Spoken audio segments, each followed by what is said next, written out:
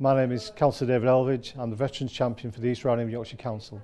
To get the Silver Award, the East Riding Council acknowledged our staff and their status as veterans, and also those that supported the cadets and those that were in the reservists, supporting them as any employer should do, and allowing them the time to carry out these roles, which is very important.